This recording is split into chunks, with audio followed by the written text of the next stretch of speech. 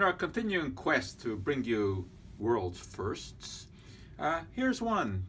Detox Water, actually, believe it or not, supplied by one of our cafeterias right here at McGill. What is it? Well, upon questioning, they revealed that it was a mixture of cucumber, ginger, and God knows what other vegetables, spices, etc.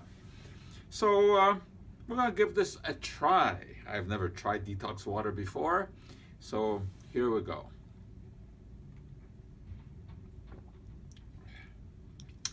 Tastes sour, just like the theory behind it, which is extremely sour.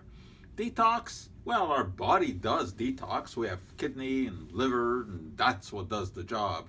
Anytime that you hear that you can ingest something that will detox, you know that you're looking at a scam. The body just doesn't work like that. I wish it kind of tasted better. Not a pleasant taste whatsoever.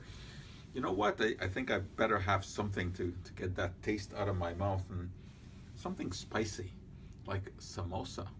You know why?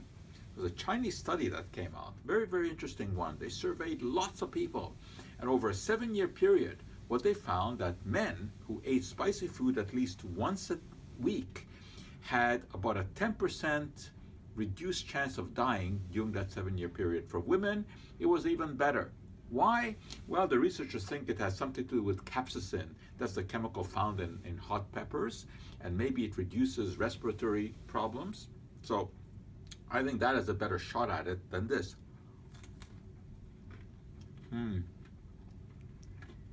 I can tell you, it tastes a lot better than this detox stuff.